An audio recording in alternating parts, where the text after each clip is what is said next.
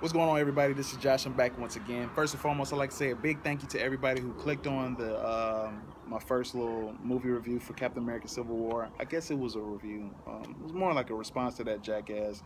We had those stupid thoughts on the movie, and yeah, I got an overwhelmingly positive response. So you kind of encouraged me to come back onto the camera and talk some spoilers, I guess. So thank you. And if you're here watching this movie, or not this movie, watching this video before the movie comes out, why would you do that? I don't know. You're kind of cheating yourself out of a great experience by spoiling it. But hey, it's your world. I'm just living in it.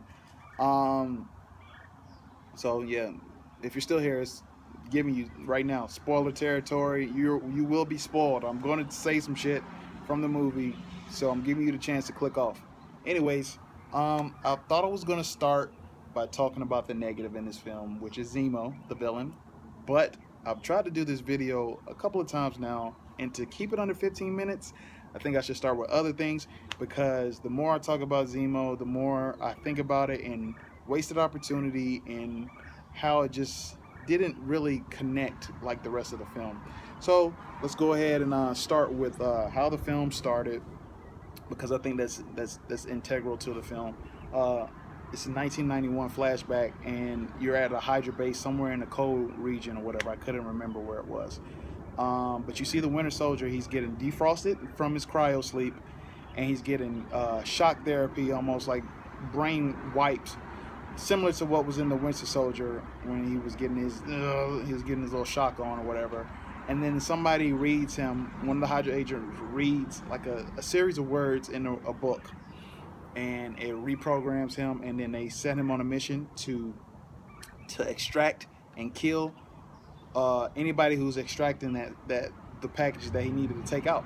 So what he ends up doing, they show the footage or whatever, not footage. They show him driving up on a motorcycle and killing two people in a Mercedes Benz and taking out five packages, and the packages turn out to be super soldier serum. I guess it may be similar to either, I don't know if it was similar to the Bucky strain or the Captain America strain. I'm assuming Captain America. I'm gonna lean toward that way, because it turns out the people that he killed were Tony Stark's parents.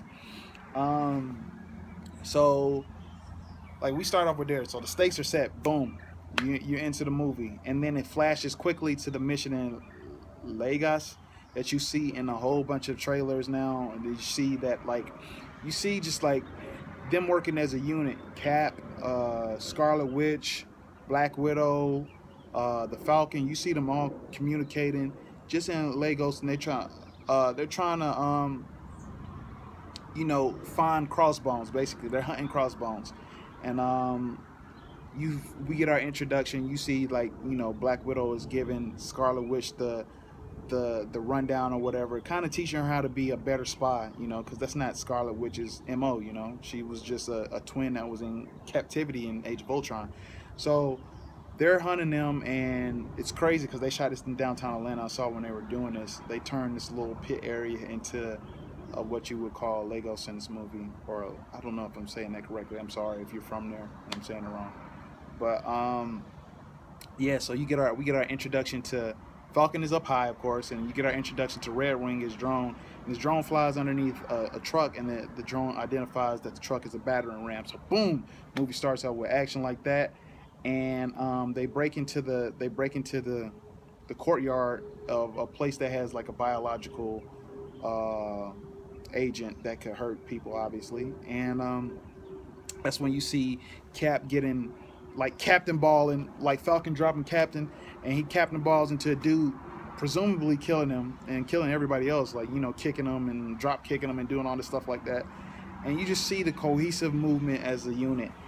Long story short, they do all this stuff. They finally get to Crossbones, and Crossbones, he has his little gloves, and he's fighting and he's whooping ass. They're both fighting each other, and Cap finally gets him down to the point where he's just done. He can't fight anymore. And then Crossbones reveals himself. He reveals his burnt face, how they dropped a building on him and all that stuff like that, and how he's angry at him. But he mentions Bucky's name, and he mentioned something, I can't remember. He said something about Bucky to the point where it distracted Cap, and he sets off a suicide bomb. And Scarlet Witch, who is by far the strongest person in this film. She may be one of the strongest people in this MCU. You know what I'm saying? I'm familiar with her with the House of M and all this stuff like that. I read the comics. I read that part. So, but you know, they got some more galactic stuff down the line. So, but anyway, she's definitely the strongest person in this film. So she creates like a barrier around Crossbones and throws him up in the air to try to you know, keep the explosion from being down on the ground. That explosion blows up a building, and that building so happened to contain 11 Wakandans. And why that is a problem is because Wakanda is where T'Challa is from, the Black Panther.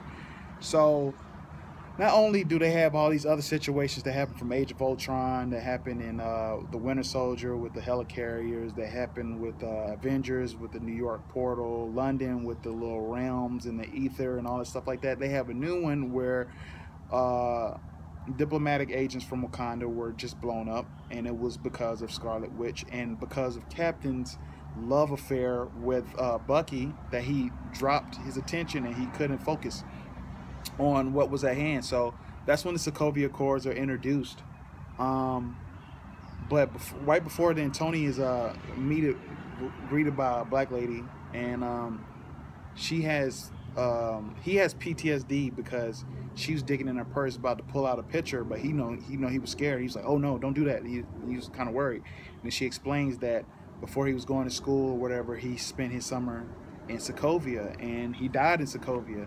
So, you know, that guilt is on Tony right there. So you can see why he's actually leaning, because he did create Ultron. You can see why he's actually leaning towards what happens in the Sokovia Accord. So the Sokovia Accords, I'm trying to talk fast because I have officially 8 minutes. Sokovia Accord introduces the oversight, and there's 117 nations in the UN that say the Avengers, whoever signs this paper, they will be under the official care and guidance of the UN, and the UN will dispatch them as they see fit. And if they don't agree to it, they can just retire and just disappear. And that's where the ideological battle begins, where Cap doesn't believe in that because he says, you know, people may have shifting agendas, and who's to say we shouldn't go here, here, or here to save the world, even though there is some collateral damage.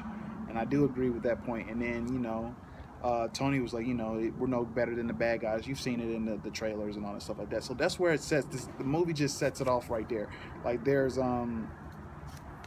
just that issue right there. It's just that issue of like where do you stand? Where do you want the freedom and just or the accountability, however you want to do it, and it sets it up well. So like I said, it's blown up by Scarlet Witch, but there's also another bomb which comes from the villain, Zemo. And Zemo, he kind of blows up the UN when they're going to sign the Sokovia Accords. And he sets it up to where the Winter Soldier, Cap's friend, is the person who blew it up. So he tried to make it, you know, release the information and make it seem that Cap's friend, Bucky, as we know, was responsible for the bombing. That's not the case, obviously.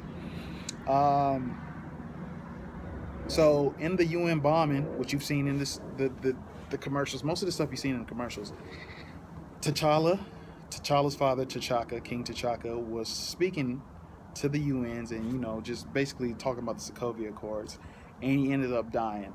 And so the Black Panther is pissed. He's pissed. Like every time he's on screen, first and foremost, he's regal. He has one-liners. He just seems like royalty. So I'm excited for his movie. He's pissed. He finds out that the Winter Soldier is behind it. And what happens is Captain America goes to try to find Bucky and be like, yo, I got to bring you in. If I bring you in, you'll live or whatever. But if they come in, they're coming to kill you. So this is where they fight down the stairwell, and Cap is like, you know, telling him like, man, don't pull your punches, man, don't kill him or whatever. So that's what he's doing, and you know, he believes him that he didn't kill him, that he didn't kill the people. And so this is where we got the biggest cheer, I guess. One of the biggest cheers is where we were first introduced to the not the Winter Soldier, the Black Panther in his suit, and his suit is absolutely stunning. It's one of the best things I've seen in the MCU, man. So you know, you get the chases and all that stuff like that, and they're fighting, and it's fighting to the point where nobody knows that it's T'Challa yet, and they're just like stunned because he's strong, he's fast, he's going for the kill, he's flat out going for the kill. And once you see him on screen, you're gonna be like, yo, this is just amazing. Like, he was one of the best parts of the film to me. And so you know, you also go into that chase sequence that you see in commercials and spots now, and he's extremely fast. And then, but long story short, they get caught and all that stuff, and Zemo comes in, eventually programs, he gets his hand on the book. I'm gonna go into maybe I'll make 2 videos so I can try to explain it, because I feel like I'm rushed and I'm so sorry. But Zemo gets his hands on the sequence of words to program a then captured Bucky, and he reprograms him, and then that's when all hell breaks loose. Like, he breaks out again, and he beats up Tony, he beats up the Avengers for the most part, he Black Panther, all that stuff like that. Well, they come to a standstill with the Black Panther, but you know, it's just like, it's a whole bunch of sequences that come together that just make this film just awesome. So eventually people start taking sides to the point where it's just like, no, you can't do this, and people are afraid. I forgot to mention this. I got like 4 more minutes, or 3 more minutes. But people are afraid of Scarlet Witch in this film because of what happened in Lagos, and just like in general, they don't know her powers. So Vision is deemed to be in charge of keeping her in the Avengers facility, and she doesn't like that. And that's when they bring Hawkeye in to convince her to leave, and kind of like try to beat Vision, or just like try to be crazy and get Vision off of her. And Vision beats Hawkeye's ass, like not to the point where he hurts, but like, because he finds out that it's a joke or whatever, or not a joke. He finds out it's a diversion, and he phases through while Hawkeye's trying to hit him and all that stuff like that, and he beats his ass. But then we see Scarlet Witch. Have you seen the trailers, where Scarlet Witch just like disables Vision to the point where she just like cripples him and sends him in the ground. Like, I thought she was sending him to the core of the earth. She sent him levels and levels and levels, and they just left. That's when they recruit Ant-Man, and yeah, so Ant-Man turns into Giant Man at the airport, as you may know. And I really am gonna make another video, but Spider-Man's strength level is appropriate. It's just everything. So you know what, I was sitting here contemplating whether I'm gonna make another video, because I think I only have a limit of 15 minutes, but you know, I think I will make another video, so we can just, you know, you can kind of get where I'm going right now. And I don't want to really talk too much about everything in the rest of this video that I have left. So I think I'm going to continue it in a part 2, and if you want to watch that one, you can watch that too, man. I appreciate it. Peace out.